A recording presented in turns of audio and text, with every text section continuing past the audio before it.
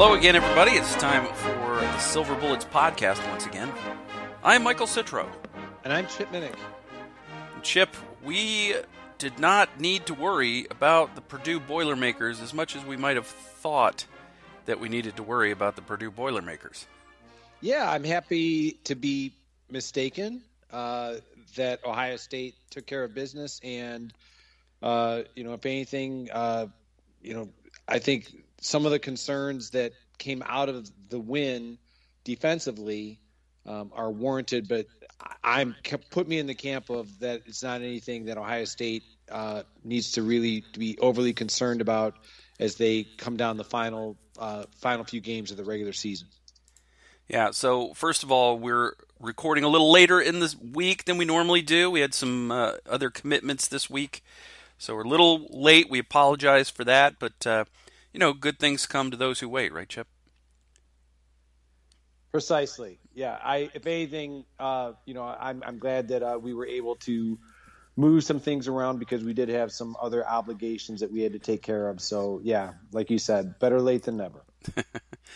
All right. So the Buckeyes played Purdue at home and rolled to a 59-31 victory. It was fairly easy and fairly comprehensive overall, but there were some annoying parts of the game where the defense couldn't get stops, and that has been an issue on and off this season. And to me, it looked like there wasn't a lot of change on the defense. There wasn't a lot of blitzing. It didn't look like there were a lot of different types of looks. It just looked like they lined up and said, this is how we're going to present ourselves against Purdue, and we'll see what happens. It didn't look like there was a lot of fancy stuff going on out there. I would agree with that. I agreed with something I read online from Joshua Perry that, the fact that they never sacked Purdue's quarterback even once, with all of those pass attempts. But I agree with what you just said. I think that they kind of went into it with the mindset of this is what we're going to do, and we're not going to, try and do anything exotic, so to speak. I think they were just kind of they knew that Purdue was going to throw the ball and that they felt comfortable with what they were doing defensively to be able to, if not necessarily outright stop it, slow it down considerably. Yeah, I don't know if that was just a case of wanting to, prevent a big play or what they were doing there, but they definitely, the defensive line didn't cover itself in glory. The pass rush you just touched on, there wasn't one. And they didn't do a lot of extra blitzing or bring a lot of extra guys or do anything really exotic, as you put it. They didn't particularly do well stopping the run, although I would imagine every single play they just approached it like this is a passing down, and then that's an easy way for Purdue to get some yards, on run plays, because you're just saying we're not going to worry about them. They're not going to run consistently, so we're just going to line up and try to play every down like it's a passing down. Right. Precisely. I think, the running yardage that Purdue accumulated was more than I anticipated. But again, I think Ohio State kind of looked at it like these guys are just going to throw the ball pretty much almost every down. So I think stopping the run I wouldn't even call it a secondary thought. I would say it was like further on down the line, in terms of like just trying to keep them out of the end zone. Trying to capitalize on, making sure that Purdue did not ever threaten Ohio State. Yeah, and I think for the most part, you'd have to say it worked. I don't know that you would want to necessarily do that every time, but they just said, hey, this is a plan we're going with, and they came out and executed it, and it worked, and they raced out to a pretty early big lead. They led 21-7. After the first quarter, Garrett Wilson getting involved early in this game, 21-yard pass from C.J. Stroud in the first quarter. First of all, congratulations, Ohio State actually, I think, won the toss in this game. I think so, yeah. I think it's the second time all year. So maybe the law of averages is coming back a little bit. Purdue answered with a 25-yard pass from Aiden O'Connell to Anthrop, make it 7-7, and then Travion Henderson with a 3-yard touchdown run, and then Travion Henderson with a 57-yard burst. And it was a good day for Travion early. They didn't use him a whole lot after, I don't know, like even in the second half, they didn't really seem to use him a whole lot. They gave Mayan Williams a lot more carries in the second half than Henderson. Yeah, it seems as though that they are continuing with their strategy of trying to, I don't want to say minimize Travion Henderson, but not overdo the usage of Travion Henderson unless it's absolutely necessary. And they must have felt that this was as good an opportunity as any to get Mayan Williams reacclimated into the flow of the offense. Yeah, no Master Teague in this game. No. So, so it was good that Mayan was able to come back and get some yards and have some success in this game. Travion Henderson on a pitch count, apparently. Yeah, it seems like it. I mean, that's the only thing I can think of is that, all right, he was playing, as you said, playing very well, but they must be thinking, all right, we want to make sure, even with games on the horizon, hopefully a Big Ten championship, hopefully a college football playoff berth, that he's fully rested and ready to go when and if they need to give him even more carries than they have been in these games. Yeah. The Buckeyes then extended the lead by a couple of more touchdowns. Jackson Smith and Jigba went 20 yards on a pass from Stroud, and Garrett Wilson scored from 12 yards out. It was 35-7 at that point, and it was cruise control. Oh yeah, I mean by and large, the game was, for all intents and purposes, was done at halftime. Now I realize that Purdue, to their credit, in the second half, that they kept firing and, kept scoring, which meant Ohio State kept scoring. But, by and large, this game was over at halftime. Yeah. Purdue did get one back on a 12-yard pass in the second quarter, and then Garrett Wilson went on a jet sweep for 51 yards to make it 42-14. Purdue tacked on a field goal, and that's your halftime score. 45. Sorry, it's not. Ruggles hit a field goal at the end of the half. 45 to 17 was the halftime score, and yeah, you were definitely not concerned about Purdue getting back in the game. No, I mean it was the kind of thing where, like you said, Purdue, I mean, they were scoring, but they had the turnovers that Ohio State was able to capitalize upon in the first half. Ohio State was moving the ball both on the ground and in the air. I never ever thought, okay, this game, looks like it's going to be a back and forth, pretty much from the second quarter on. Yeah, Purdue tried some things in this game that didn't come off, and it looked like Ohio State was ready for the trick plays, maybe more than they were ready for some of Purdue's base plays, but you come out in the second half, and, you want to start off strong, and Garrett Wilson scored again, and it was 52-17. And then Purdue had some success offensively the next couple of drives, and they were able to get a couple touchdowns back on a couple more touchdown passes from Aiden O'Connell. And then Chris Olave got his touchdown early in the fourth quarter, and that was it for the scoring. It's funny because you think of it just seemed like Purdue was having so much success offensively, and they did score 31 points, but they didn't score in the fourth quarter. Right. I mean, it just seemed as though, okay, like Ohio State, I guess the only thing I could say is they kind of took they as a team kind of took their foot off the gas. But I keep going back to that. Like, I never ever, from where I was watching it, I never ever thought like, okay, it's starting to be concerning. Yeah. So it was kind of a strange game, but I mean, based on the nervousness that I had going into it, okay, this is a team that, when it came to Iowa and Michigan State, they had their, they seemingly had their way with both of those teams. Never ever crossed my mind this past Saturday against Ohio State. I believe one of the broadcasters at one point said something like, "Oh, don't look now, but if Purdue punches it in here, they're back within 3 scores." And I'm like, "Well, Yeah, that's three yeah, scores." yeah. That's exactly it. Like, okay, you're trying to stoke the flames of controversy and get, like, okay, within 3 scores. Yeah, That's kind of, that's a statement right there. exactly. It's like, well, that sounds really dumb the way you said it because, Right. yeah, that's like saying, well, all they need is 5 more touchdowns and the 2-point conversion, and boy, Mercer's right back in this game against Bama. There you go. There you go. It's just not good. But I think it was a cathartic win.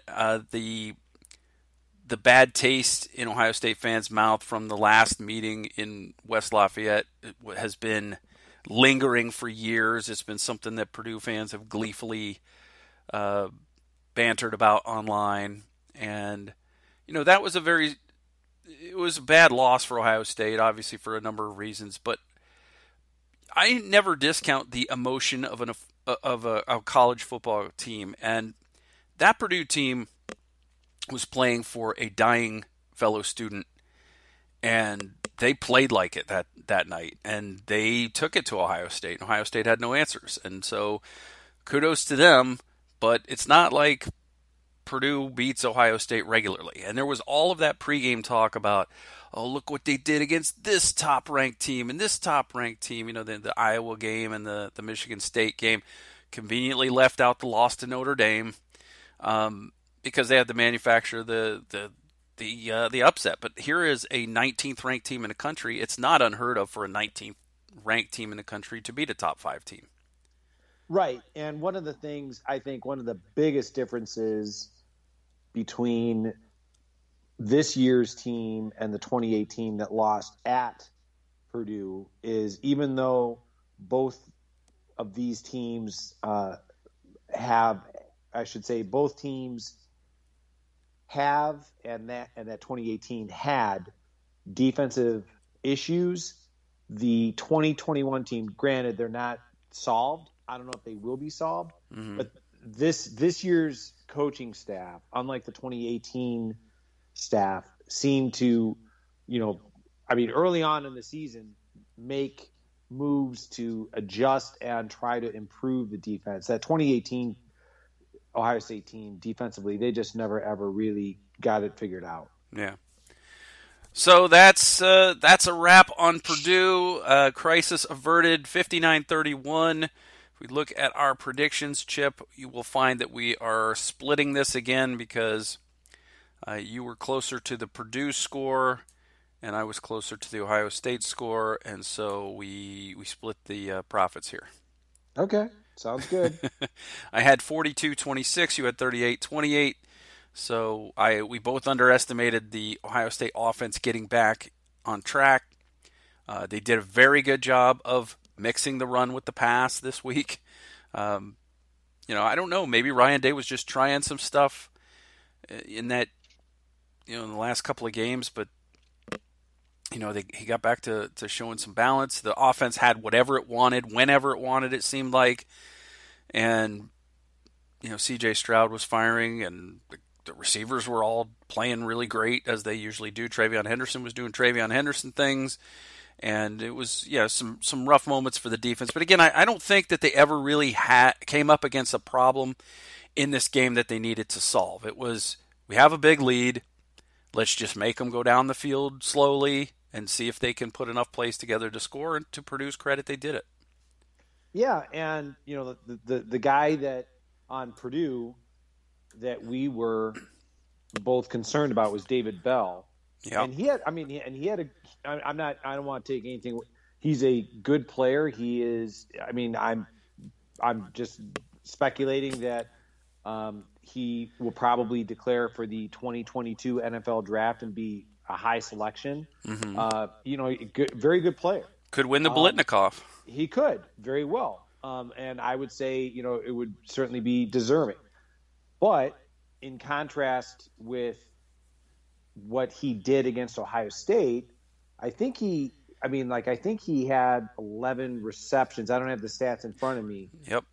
But he really didn't, I think in terms of the yardage, I mean, he didn't really do the damage that he did against Iowa and Michigan State. So, for all of the criticism of the defense, like they gave up 31 points and all these yards, and, they really didn't suffer the same kind of dramatic defensive meltdowns that the Hawkeyes and the Spartans did. So that against David Bell. So I'm happy with that.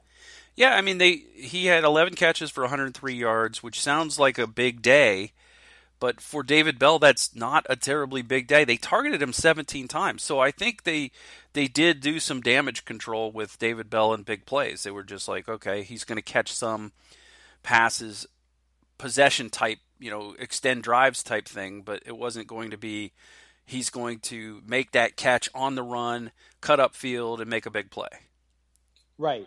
I mean, again, Aiden O'Connell, he was going to throw the ball, all over the place, and kind of what we had talked about. It's like, okay, as long as they're not getting in the end zone, now granted 31 points is nothing to sneeze at, but by and large, it wasn't nearly the kind of prolific passing onslaught that I guess, I don't want to say that I expected, but more that I was dreading.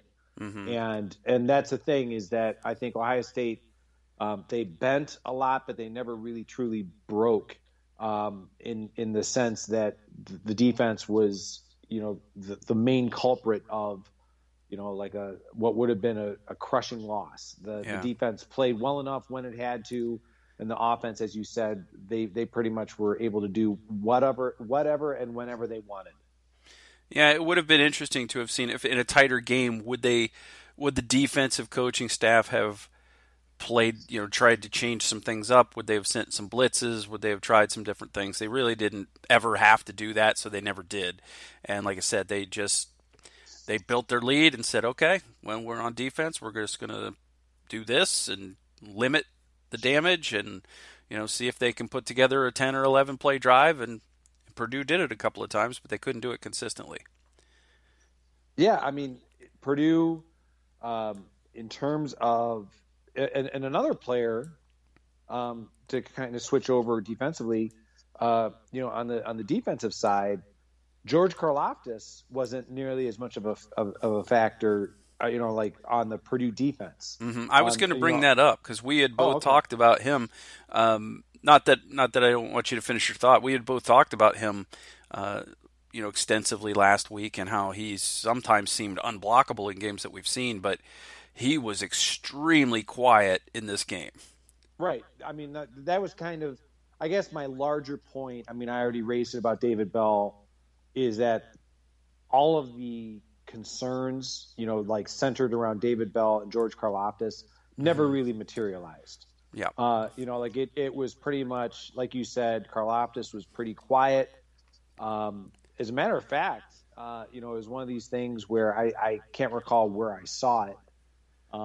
It might have been Ross Fulton from Buckeye Scoop pointing it out. But you mentioned earlier the touchdown run by Garrett Wilson, that it was because that Karlaftis was actually out of position,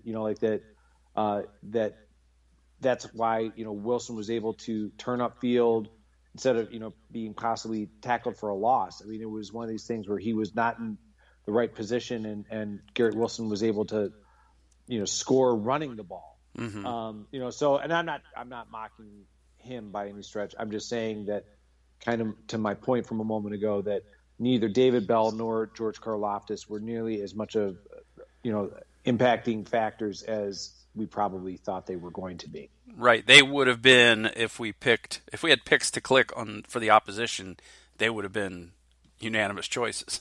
Yes, exactly. Yeah. Very, very well said. So let's talk about our picks to click. Let's talk first about the rushing game. Mayan Williams actually was the top runner for Ohio State, 117 yards on 14 carries. That's an 8.4-yard average. Travion Henderson ran for 98. and 2 touchdowns, 7.5 yards per carry. Mayan Williams just wore Purdue out. I mean, they just couldn't tackle him. Like, they were tired. They were out on the field running around a lot on defense, and I would assume there's not a lot of substituting going on the Purdue defense, not a deep defense. And when you're getting, beaten down by essentially 5 tackles across the offensive line all day, it makes it difficult. And then you get softened up by Travion Henderson, and then when you're tired, they throw in Mayan Williams, and Chop will not go down easily, as we saw in this game. Travion Henderson was my pick to click, and I would say that he clicked. Oh, certainly, without a doubt. He didn't. I mean, we mentioned earlier, he didn't play as extensively as we thought he would, or that he may have needed to be. Mm-hmm. But he certainly did. Absolutely. Yeah. I will say one thing about the Purdue being able to score 31 is that it probably prevented a lot of backups from getting on the field, especially on offense. Yeah, that was kind of unfortunate that, these are the kind of games where ordinarily you would think, okay, like this is a perfect time for Kyle McCord or, any of the other, young players that, regardless of whether we're talking on offense or defense, that you would like to, some of the wide receivers, for example, that we've seen earlier in the year. Yeah, it is kind of unfortunate that with Purdue continuing to score, Ryan Day probably felt like, okay, I need to keep everybody in just in case, something kind of goes awry. Yeah, they were able to get some offensive linemen backups in at times, but I had people when it was third quarter. I had people saying, "Oh, when are we going to see Ewers?" I don't know that we're going to see Ewers in this game, but we didn't really get to the point where you got to see a ton of backups in this game. On the receiving end, Garrett Wilson with a huge day. You called it. He was your pick to click, coming back from the game off, and he had 126 yards receiving and 3 touchdowns, plus he had the rushing touchdown, plus he had was interfered with in the end zone that wasn't called. So he had a big day. Yeah, I mean, he definitely, not to sound like an alarmist for 2022, but the speculation is that, he's going to declare for the NFL draft, be a high selection. And we kind of, we saw, the previous week against Nebraska, his absence, how that impacted Ohio State's offense. And then obviously in a positive way, the dramatic impact he had coming back with such a strong performance against Purdue. So it'll be interesting to see, what direction Ohio State goes when Garrett Wilson is no longer a Buckeye, because, I mean, he certainly made his mark this past Saturday. Yeah. Jackson Smith and Jigba had another big day, 139 yards receiving on 9 catches, 1 touchdown. Chris Olave, 85 yards and a touchdown. Got absolutely jobbed out of a beautiful long touchdown catch. Yeah, I agree. I mean, that holding call was pretty chintzy. I mean, to say the least. That was bad. That was very, very bad. All right. Let us look at the defense then. Chip, on the defensive side of the ball, you had Steel Chambers this week, and I had Ronnie Hickman. So let me see. Where are we at? Where's our tackle? Where are my tackle stats? Where are my tackles? There they are. Okay. Ronnie Hickman was third on the team in tackles with 7. And Steel Chambers only had 4. But I think Steel Chambers played really well in this game. He did. And I know you have it, if not in front of you, I know nearby. I think he graded out a champion. I mean, there weren't many on the defensive side. Yeah. So I'm going to leave it up to you. I mean, I think if there is anything that I'm happy about with Steel Chambers, regardless of, like being designated a champion or not, it looks like finally that the coaching staff, I think he started at linebacker. Mm-hmm. So my point being that, okay, finally, it kind of has dawned on them. Okay, I don't care that this guy was a running back, for the majority of his career. He's Yeah. the best linebacker on the roster. We should play him accordingly. Yeah, he's the best linebacker on the team as far as I'm concerned, and he did in fact grade out as a champion. So you are correct. I'm going to give him a click, and even though Ronnie Hickman had 7 tackles, was third on the team, I'm not going to give him a click. I thought there were too many blown coverages in this game. Okay. I think I'll leave it to your discretion. I think he's got to bear some of the blame for as a safety for some of the blown coverages. I think it's that secondary is a unit. They have to work as a unit. It takes more than one person to leave somebody as open as some of those Purdue receivers were. Okay. So there you have it. It was I thought, even though he gave up some receptions, I thought Denzel Burke had a particularly good game defensively because he's the one that was tasked with being on an island with Bell. Oh yeah, I think they did not obviously listen to me about trying to deploy the Bill Belichick defensive strategy. But in all seriousness, yeah, I think Denzel Burke. How when you think back to, not that he was terrible or atrocious, but in game 1 he had his struggles. Against when he was on the road at Minnesota. And look, like the season isn't done yet. Like just the strides that he has made. I mean, he is arguably Ohio State's best corner. I mean, you could make an argument for that. So, I mean, the future is very bright for him. Especially what we've seen so far in 2021. Yeah.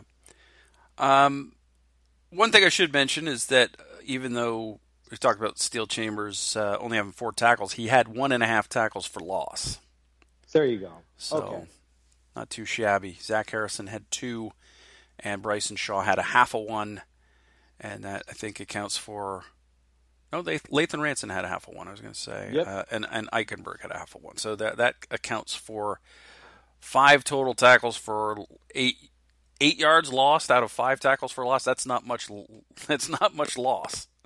No, not at all. But again, I think they kind of, what we said earlier, I think that they realized what kind of an offense that they weren't going to necessarily be able to effectively shut it down completely.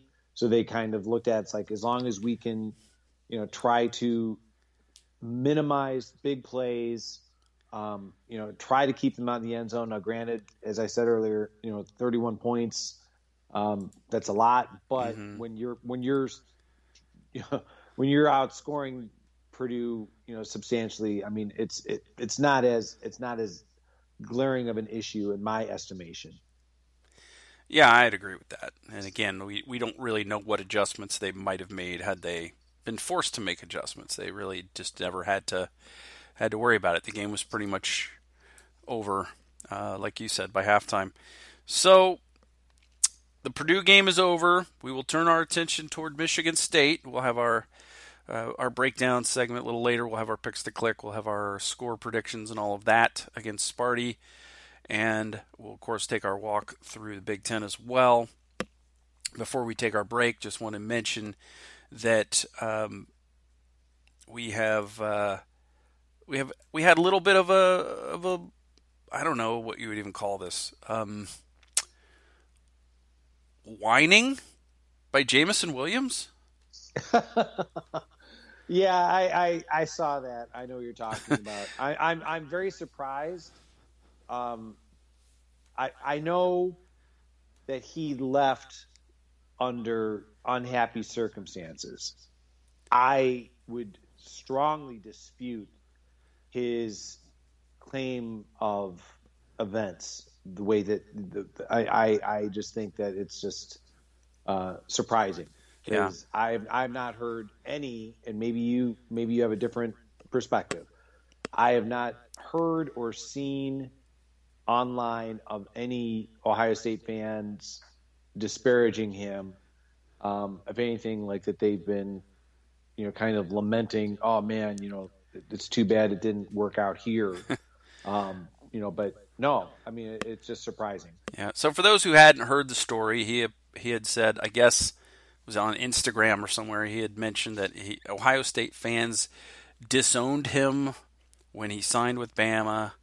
When he transferred to Bama, they disowned him and they didn't want anything to do with him. And okay, well, first of all, my first question is, what do you expect? It's Alabama.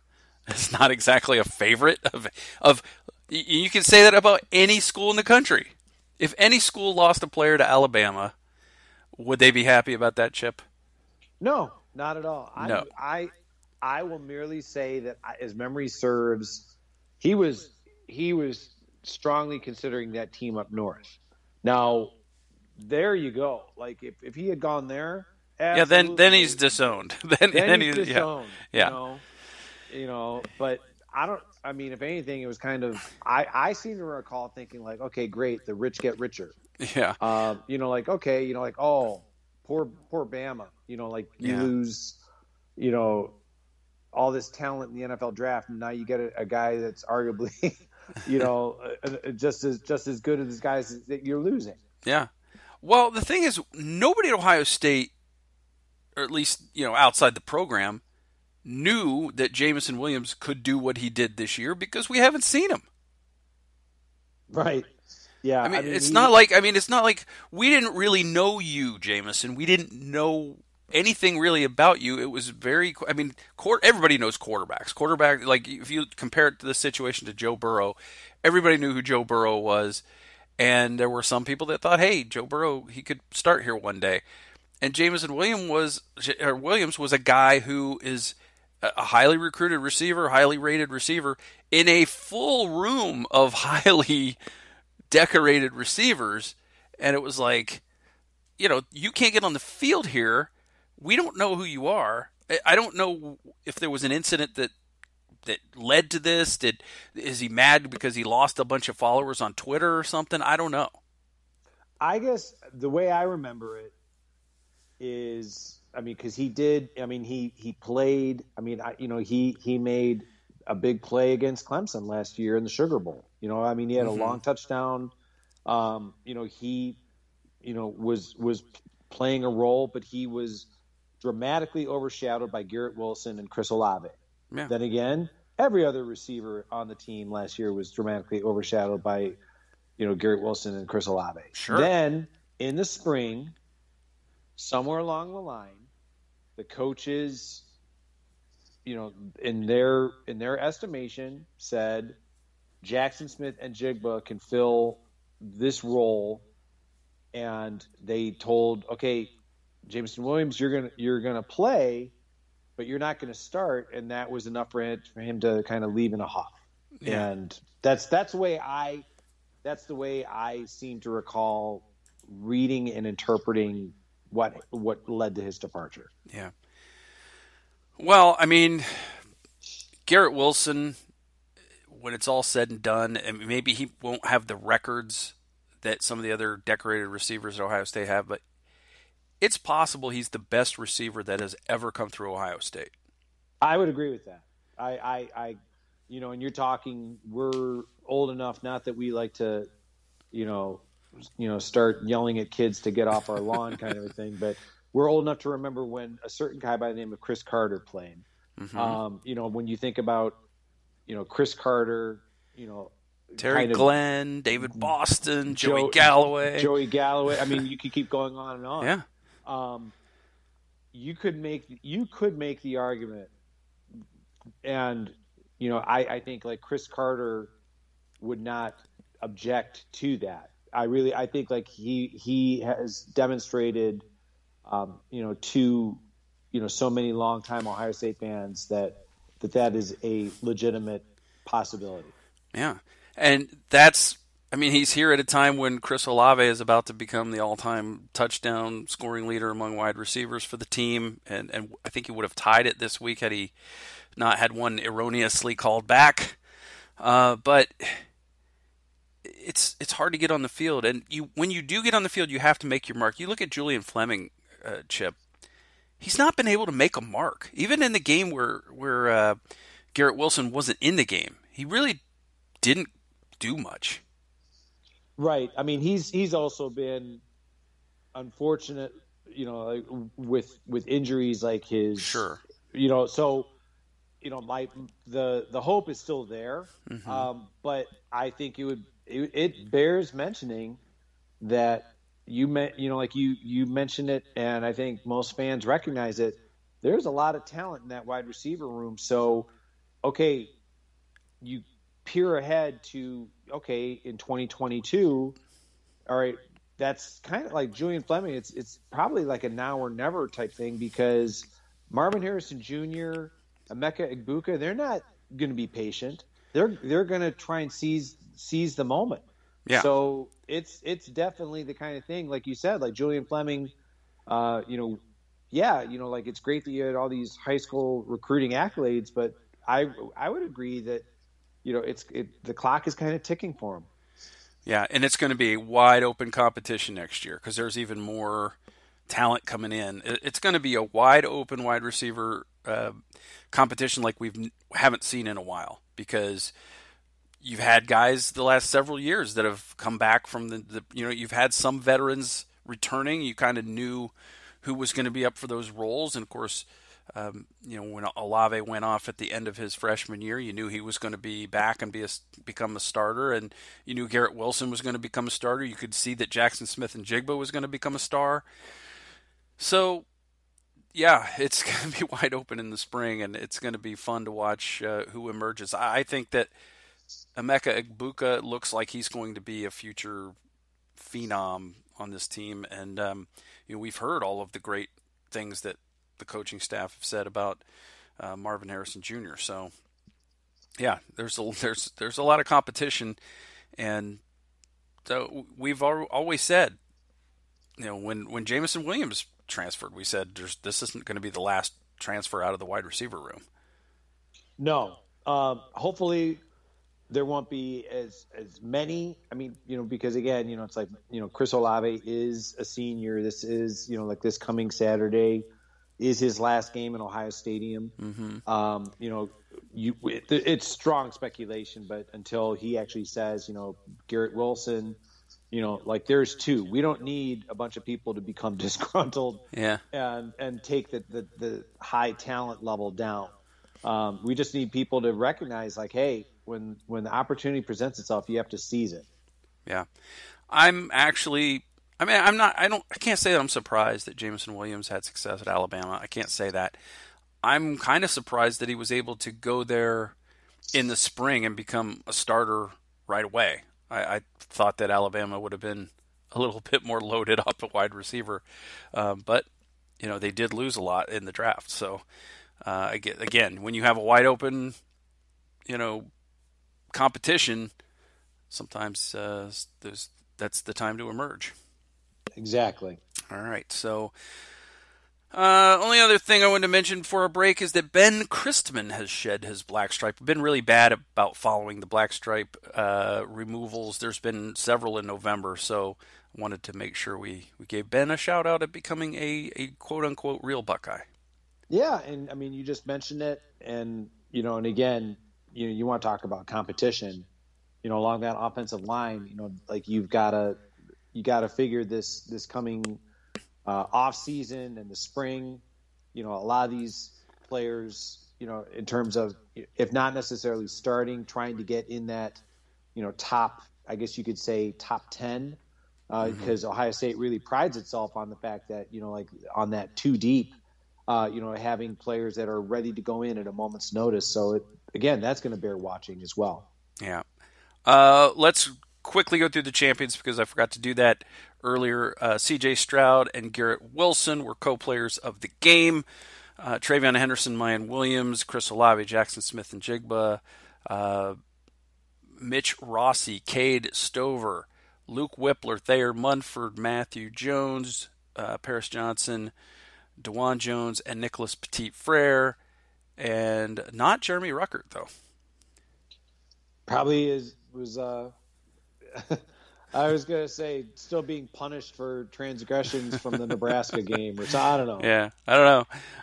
On defense, Lathan Ransom was the defensive player of the game. We didn't mention him earlier, but this was his best game so far. Yeah, I would agree. It definitely – I would agree also something with Ross Fulton has said is that it seems as though he might be playing out of position. I mean, that might be out of necessity Mm-hmm. with the defensive coaching staff. So it'll be interesting to see what they might do with him next year. Yeah. Zach Harrison, Tommy Eichenberg, Steel Chambers, as we mentioned, Cameron Brown were the defensive champions. Special teams player of the week was Chris Booker. So there you have it. All right.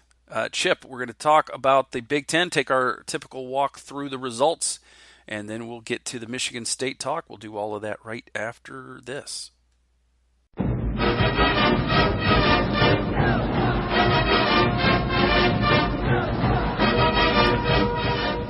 And we are back. Chip, let us talk about the rest of the Big Ten. And we're going to start in Happy Valley, where the whiteout took place during the day. It's never good to see a whiteout during the day. And it was the Michigan Wolverines winning on the road 21-17. Very much getting this done with defense because Penn State's offense looked terrible. They can't run the ball.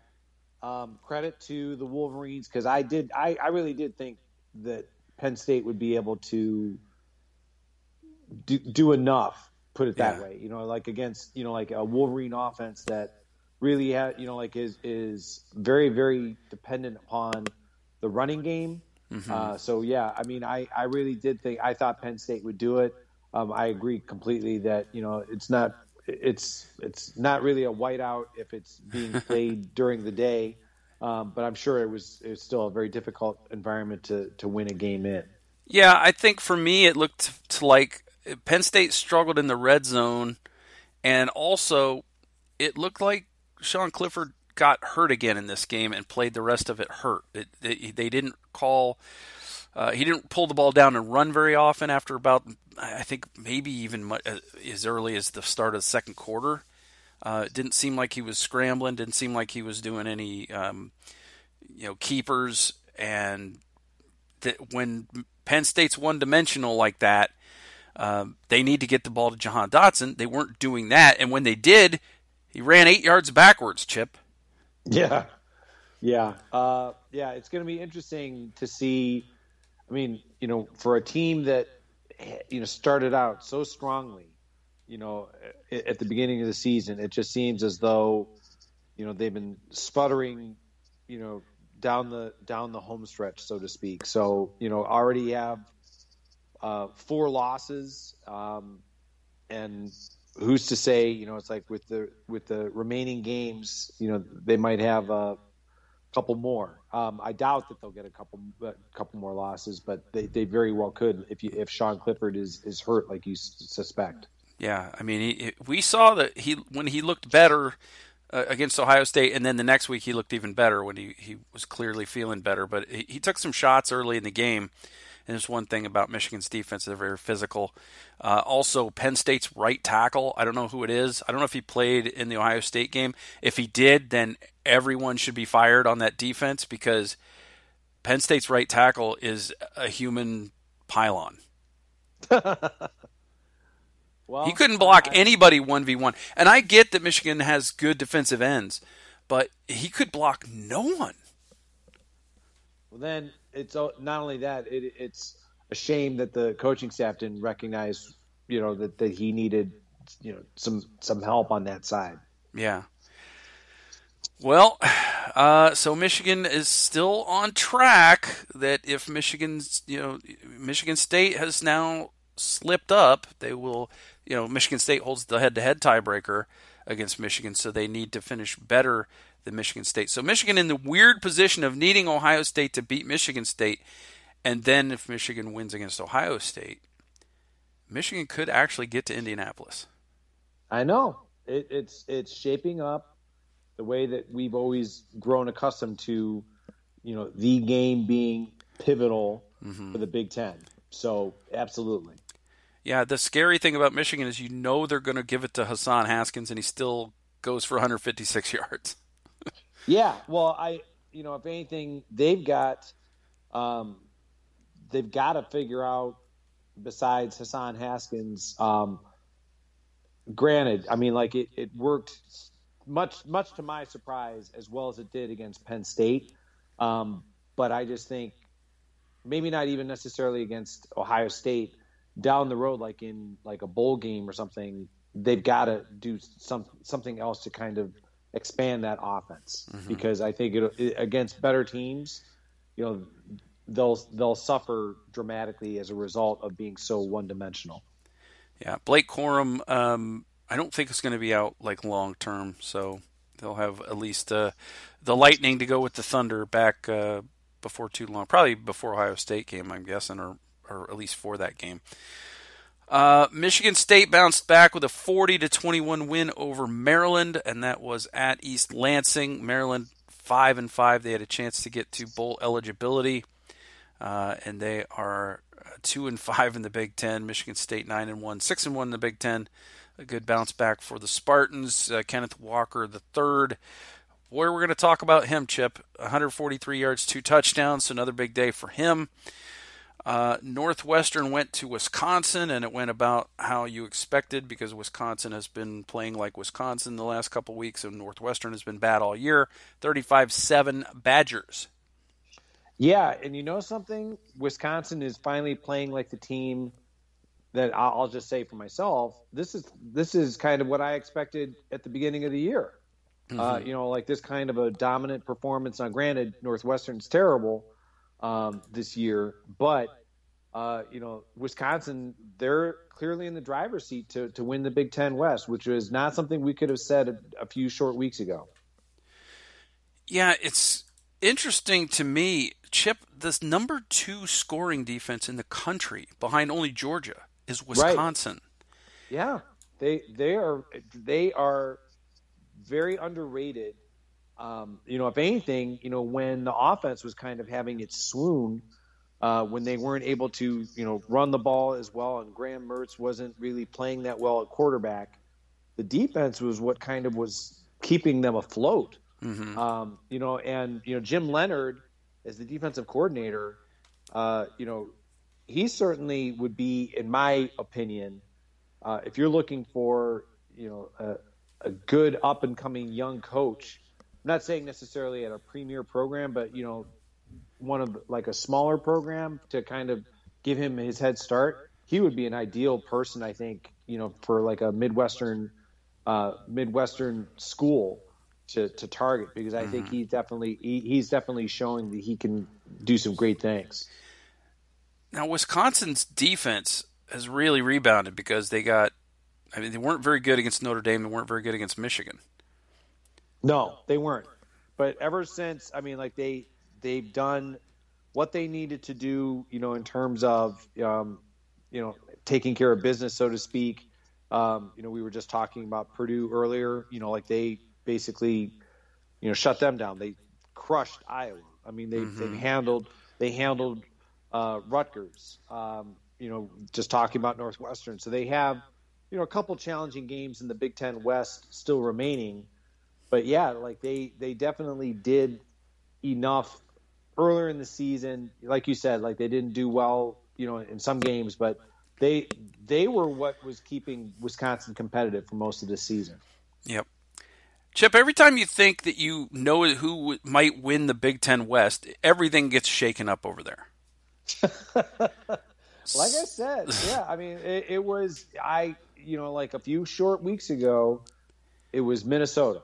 It was Minnesota to run the table, and then that just kind of went completely south. Yeah, Minnesota won't tell us if they're good or not. That's the really frustrating thing. They just won't tell us. Yeah, I think they've got an opportunity. We were just talking about Wisconsin. That's their big rivalry game, the end of the year. So they have an opportunity to, kind of make some noise there. But yeah, it's definitely, against Iowa this past weekend, didn't play well. The fact that, that they lost to Illinois, the fact that they lost to Bowling Green in non-conference. They're just all these times where you were thinking, okay, they have opportunities to really kind of announce that they're a viable option in the Big Ten West. Then they start falling apart. Yeah, and everybody has taken their turns falling apart. Iowa took their turn. Wisconsin did it early. and is recovering from it, and now to the point that Wisconsin now is, with their win over Northwestern, they're 5-2 in the Big Ten. Iowa's 5-2 in the Big Ten. Wisconsin holds that tiebreaker. Yeah, and I think Wisconsin. I mean, they've got, like I said, they've got Nebraska, and Nebraska has their own set of issues that, in terms of how they're going to handle the remainder of 2021. And then they've got Minnesota. I think Wisconsin is very well in prime position to win that Big Ten West. Don't look now, Chip, but you and I are starting to look pretty good with our preseason picks. Wisconsin, Iowa, Minnesota is how we had it. And then we started to differ a little bit. I gave Nebraska more credence than I should have, because I thought they would start to win some of these one-score games. They did not. We definitely both undersold Purdue, and Yes. and even though I put Northwestern 2 from the bottom, I still overestimated Northwestern. I definitely dramatically overestimated Northwestern. I mean, they've got, for the remainder of, like we were talking about Purdue, they're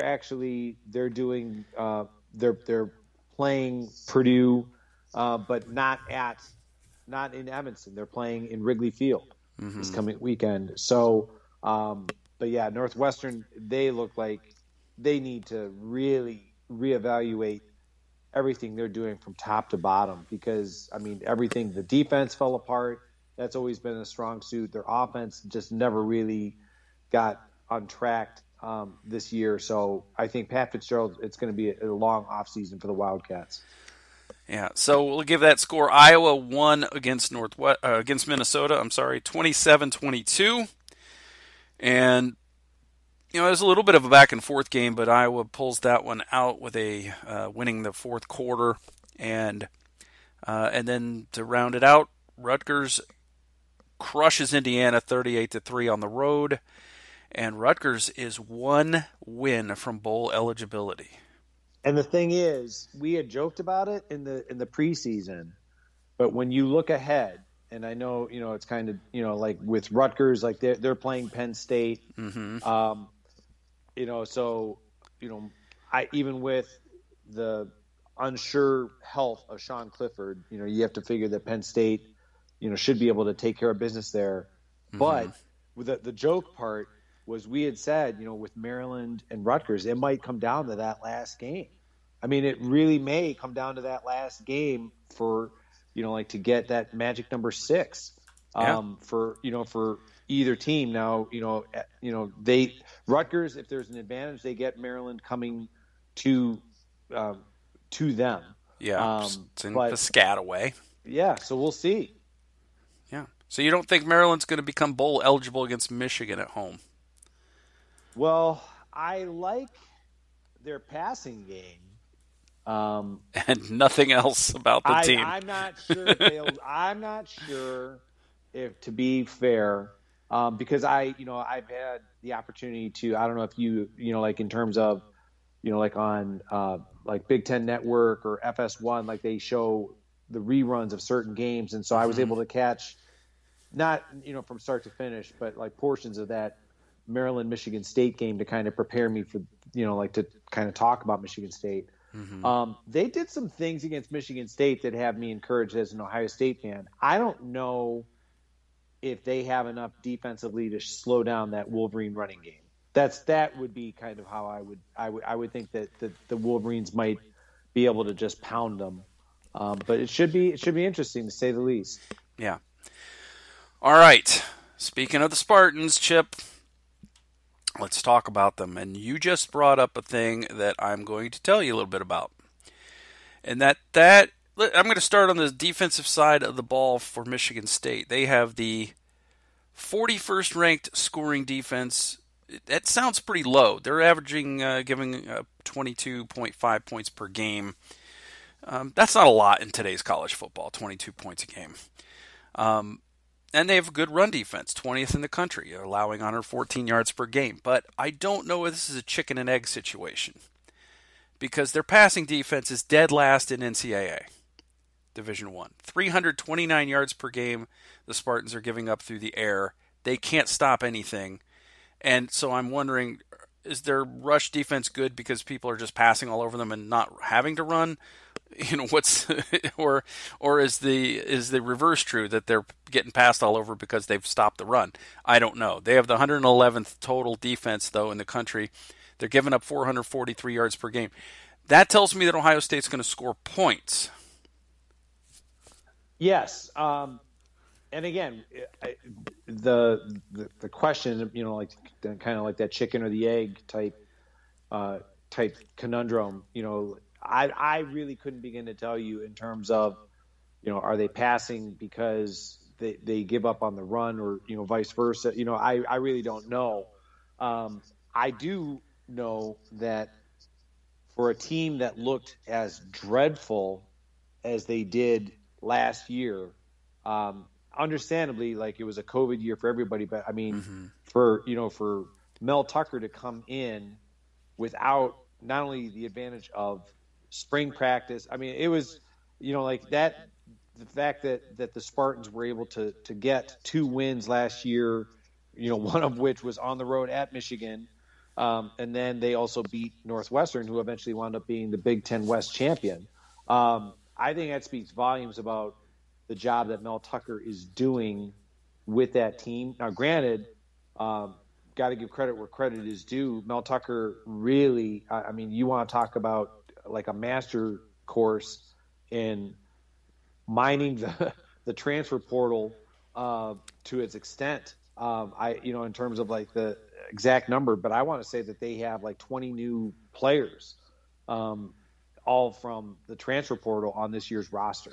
Yeah. So, it's like the defense, it's not nearly as good as I'm sure Mel Tucker would like it to be, but I think that it's kind of he's doing the best he can, with filling in holes and finding players that suit I guess like maybe the demeanor, if you will, that he wants for the program going forward.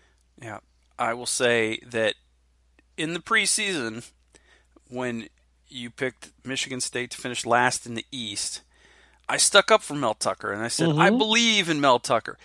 Chip, I only believed in him to finish in 5th place in the East. Well, okay. Well, I want to give you credit, though, because, it was one of these things where, like not knowing anything at all about how good Kenneth Walker was going to be. You know what I mean? Like, you know what I mean? It's like, I think, I give you credit because, I'm looking at it thinking like, okay, well, Ohio State crushed those guys, by 40 points. They beat them 52-12 with a revamped offensive line when they went on the road, and they, they had all these COVID issues, and they were still able to beat them by 40 points. I thought, okay, there's no way that this team is going to be, like, I mean, I would have, if you had said, okay,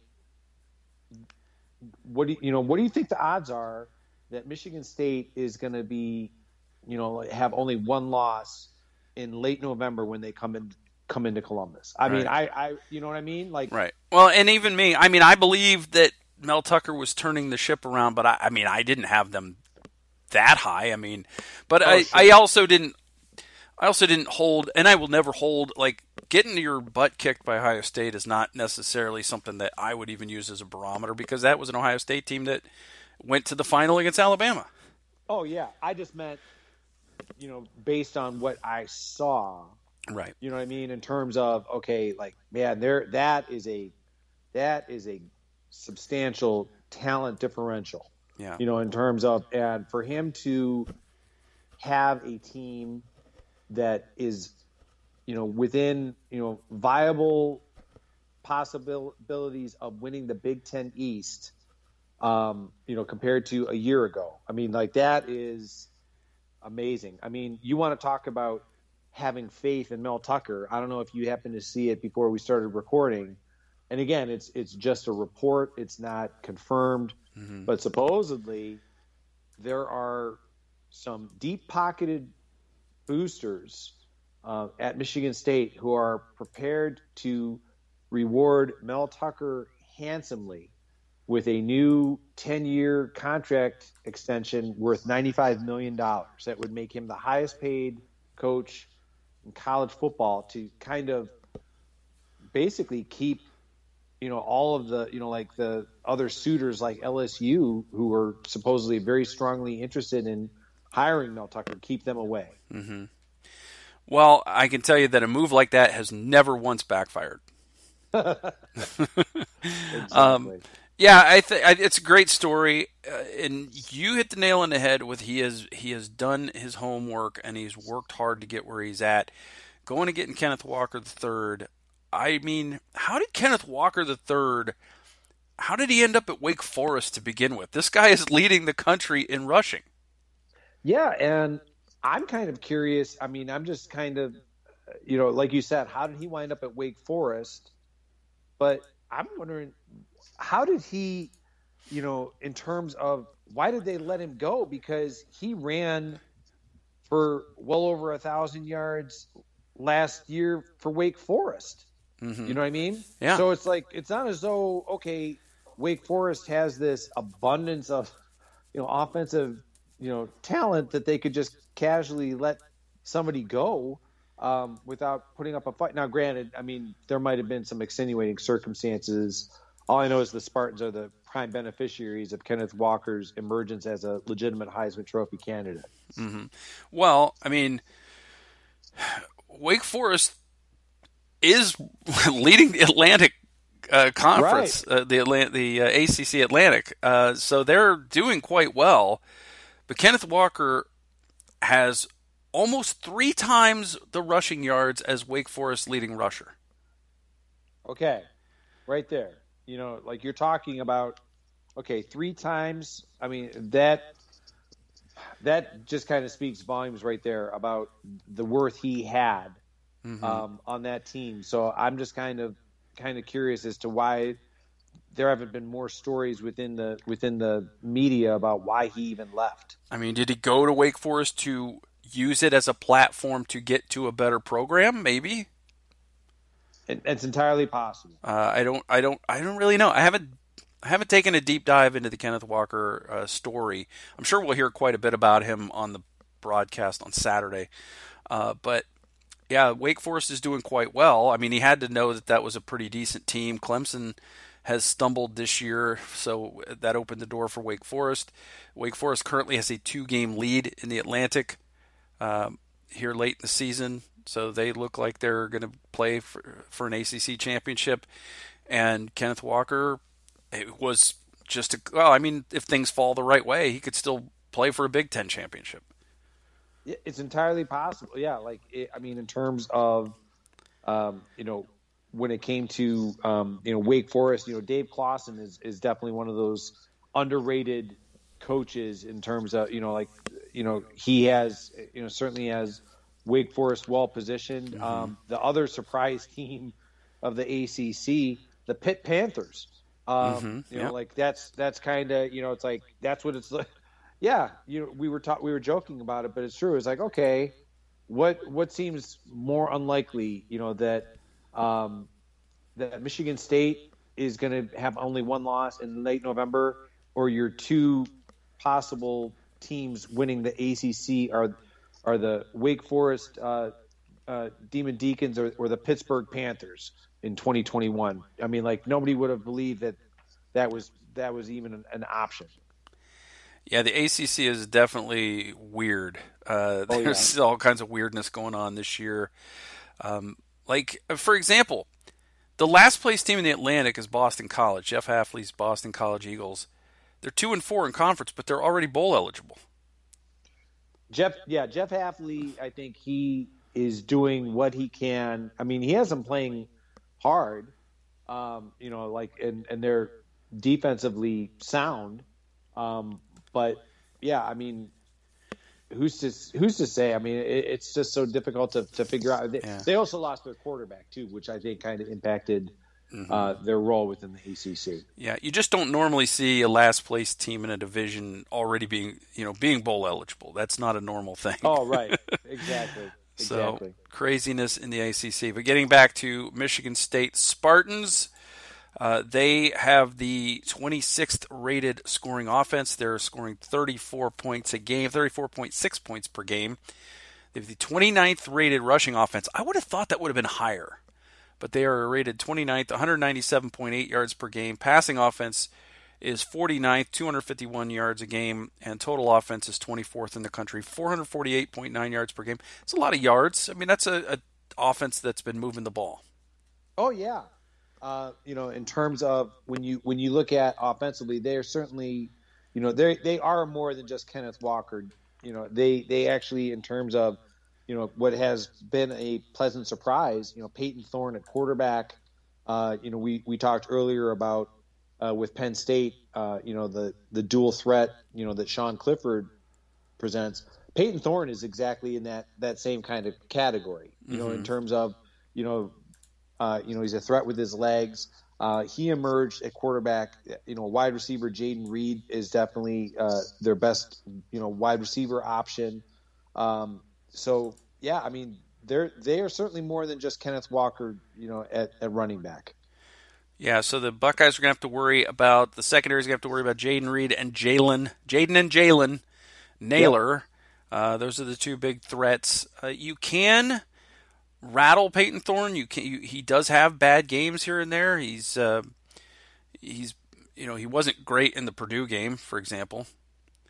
But he's been efficient, 63% passer, 21 touchdowns against 8 interceptions. So he does put the ball in harm's way sometimes.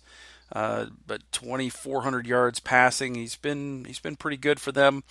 And like you mentioned, he can make plays with his feet. He's the third leading rusher on the team, although on just 147 yards. But you got to factor in sack yards too as well. But behind Kenneth Walker, it's really no run game. Jordan Simmons, their second leading rusher, has only 47 attempts this season for 230 yards. So, but Kenneth Walker is he's getting it done. He's leading the country in rushing yards, and he's not far behind Travion Henderson for yards per attempt either.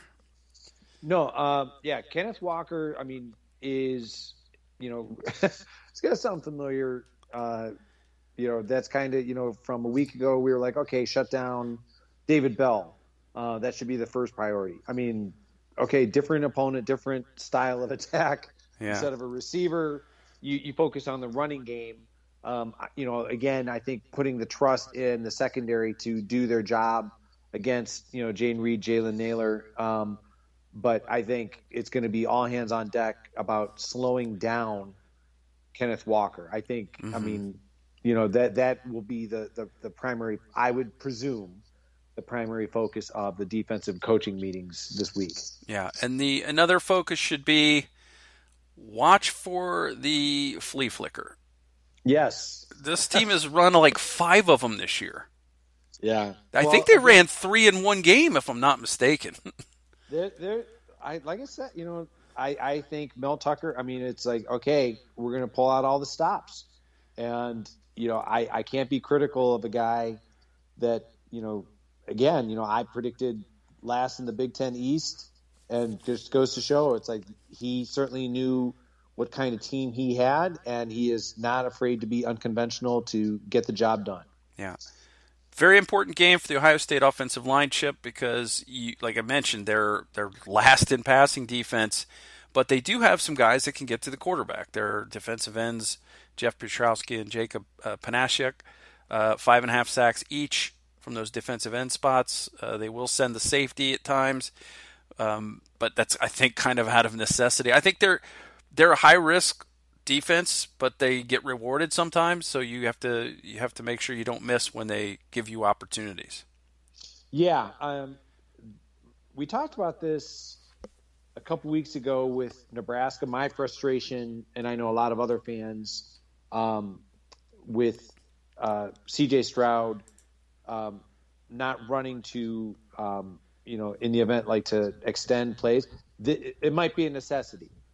It might be a necessity against Michigan State. And again, just to clarify this, I am not suggesting going back to the last thing in the world I want is for him to be hurt, especially considering the precarious nature of his shoulder from earlier in the season. I am suggesting you drop back to pass if it looks like that your outlet receiver is not available. I'm saying turn up field if you can get some positive yardage, slide and or get to the sideline. That's what I'm talking. That's what I like. And I, again, based on what you were saying, is that they can get to the quarterback. It's like, okay, sometimes, being able to dart upfield and get 3, 4, 5 yards, slide, that, that helps to slow down that pass rush. You know what I mean? Like that kind of, okay, like we can't just keep coming after this guy because he's making us pay. Yeah. And another thing that they could do is get the ball out quick. You remember early in the season we saw a lot of quick throws to the sidelines. We haven't seen those in a few weeks. Maybe they'll make a resurgence against Michigan State. Yeah. All right, Chip, it is time for us to determine what we believe is going to happen and lay our cards on the table. We're going to start with our picks to click. Now, last week we started on defense. We're going to start on offense. I need your offensive pick to click, Mr. Minnich. All right. You know something? It is going to be I'm going to say that I'm going to go with Mayan Williams. I saw enough of him this past week in terms of being that guy that after a while, like, I don't want to tackle this guy anymore. Like, this is not fun. Trying to tackle this fire hydrant that is running at me with a lot of anger and a lot of velocity. So I'm going to go with Mayan Williams. All right. I am going to go with getting the ball out quickly to Jackson Smith and Jigba. I'm taking Jackson Smith and Jigba in this game. Okay. So that brings us to the defensive side of the ball, and I don't know. I don't like taking the same guy 2 weeks in a row, but I kind of feel like Ronnie Hickman will have a better game this week. I think I'll take Steel Chambers this week. We do need to see some tackling. I think that he'll be one of the guys tasked with stopping Kenneth Walker, and I think Hickman will as well be involved in stopping the run. Obviously, they're going to have to commit numbers to stopping the run. They're going to it's going to have to be a team effort, and I think it's going to be a very important game for the defensive lineman, the interior defensive lineman. That Haskell Garrett's got to have to be the Haskell Garrett we saw last year. I think we're going to need to see more. I want to see more Tyleik Williams in there. Yeah. I was laughing because Steel Chambers was going to be my guy. He was going to be your guy. So it's but I mean, for the same reasons that you cited, it was. I was thinking, okay, if there was ever a guy who could mirror Kenneth Walker, I mean, a former running back, and basically, I'm not saying that Kenneth Walker's not going to not gain yards against Ohio State, but I think Steel Chambers, I think this is where he's going to show his playmaking ability at that linebacker position. I think he definitely. I'm with you. I think he's going to have a good game.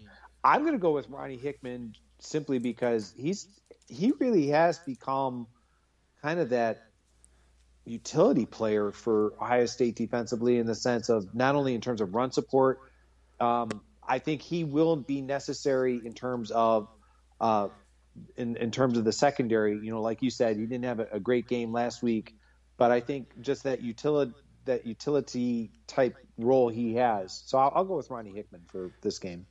We have been riding the Ronnie Hickman and Steel Chambers train this year.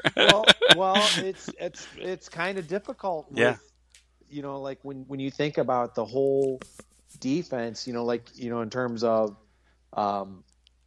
the defensive line, the linebackers. Let's face it, like the linebackers have not really played as well as anyone would have expected.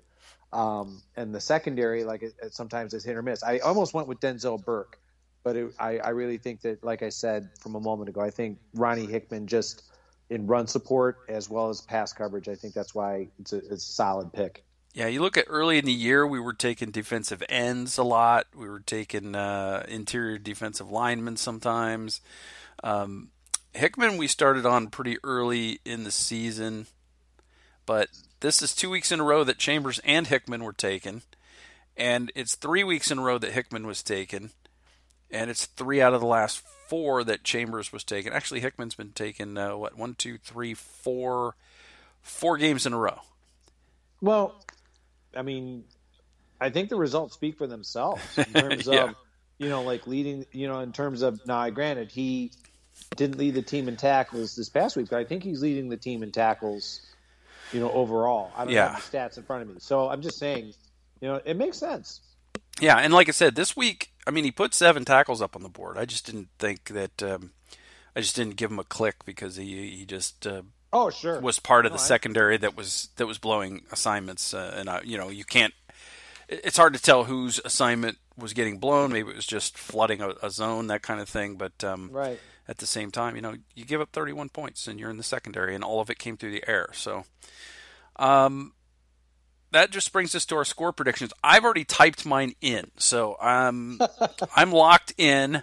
And I'm not changing it. So what do you got for a final score this week? Okay. Senior Day. Senior Day is going to be Day. emotional. It's going to be, I think Michigan State has played Ohio State tougher in Columbus than in East Lansing the last several years. What do you think is going to happen on Saturday? I've got it. Ohio State. I'm going to go Ohio State 41, Michigan State 28. All right. You and I are so close in the way we think. In the way we think is very similar. I have 45 to 27. There you go. So we're 1 point different. Yeah. I'm hoping Ohio State can play well against the run and force a couple field goals. And I like Ohio State's passing offense against the passing defense of the Spartans. Olave in his last game in Ohio Stadium probably should have taken Olave, but I just feel like Smith and Jigba's gonna. I mean, honestly, all 3 receivers could click. It's just they very well could against a defense like this, and I kind of want to. Since I get to pick offense first next week, I kind of want to pick Olave against the Wolverines. So that was part of my thinking. So I don't know. I think that this is an offense that can score points on the Spartans. It's going to be up to the defense to not make this track meet and to be able to not give up big plays to Walker in the run game because he can hit home runs in the running game.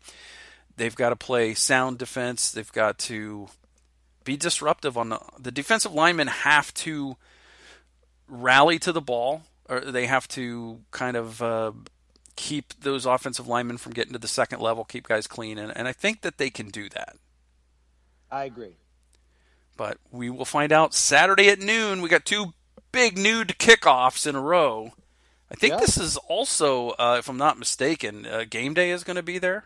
That's right. The game day is coming to Columbus. So for all of you fans who, get up for that kind of thing, you probably want to get down to, I'm not sure where. I mean, it's usually, on the other side of St. John Arena, I think, in years past.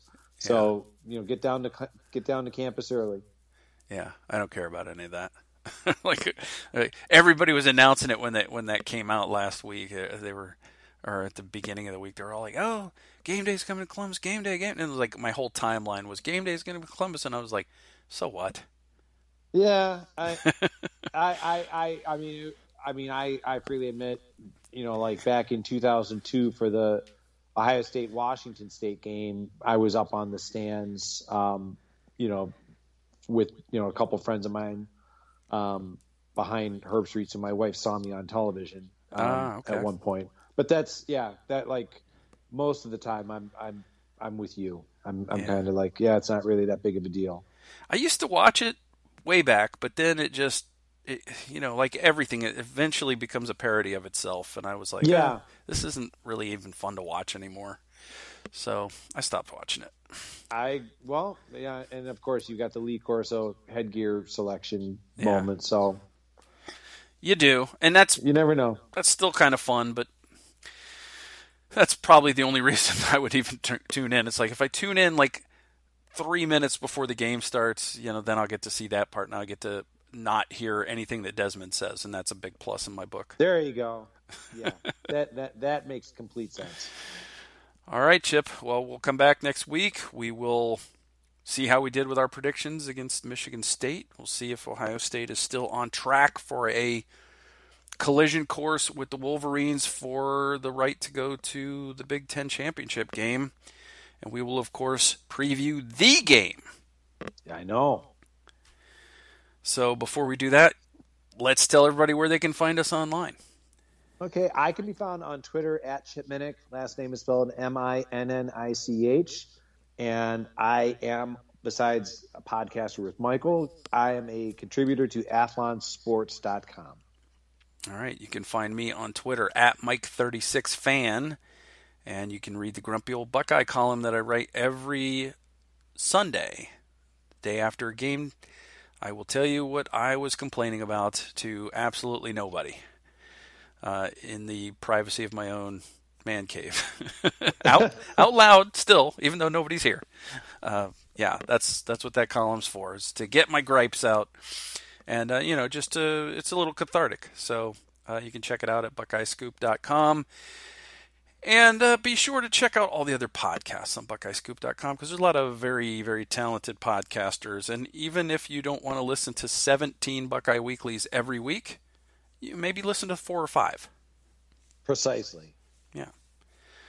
All right, Chip, we will come back next week, and we'll do this again. And it's hard to believe we're almost to the game.